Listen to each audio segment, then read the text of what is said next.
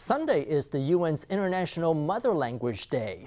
In observance of it, the Council of Indigenous Peoples held a conference over the weekend to recognize outstanding efforts in resuscitating Formosan languages.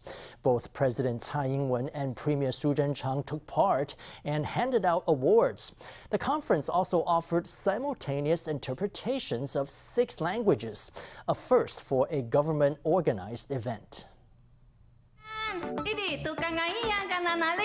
To mark International Mother Language Day, the Council of Indigenous Peoples held a summit on Indigenous language development. Council head Icyang Parod gave the opening remarks in Amis, the most widely spoken Formosan language.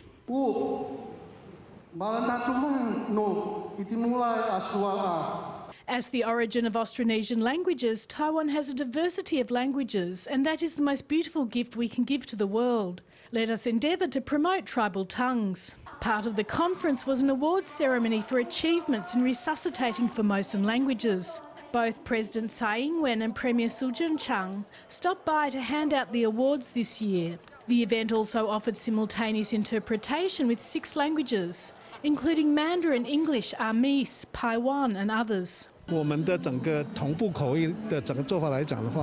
With simultaneous interpretations, the Indigenous people are more inclined and have the opportunity to use their own tribal languages when they participate. It's like a mini United Nations. In the UN, there are at most 5 languages being interpreted, and here we have more than 6 languages. The Council has spared no effort to promote tribal languages so that the most precious linguistic assets of Taiwan may be preserved.